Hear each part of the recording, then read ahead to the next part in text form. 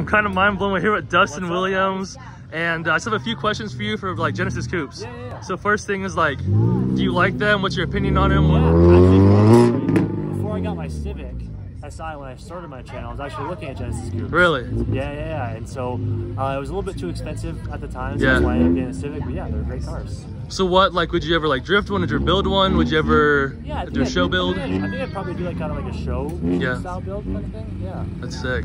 What like, have you ever seen a Genesis Coupe that you thought that's really cool? Like, it's a cool build?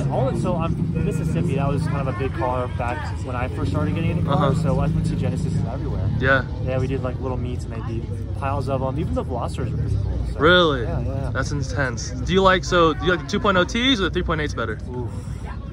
Turbo gives you a good sound, but then you can't go on with a 3.8. Yeah, definitely.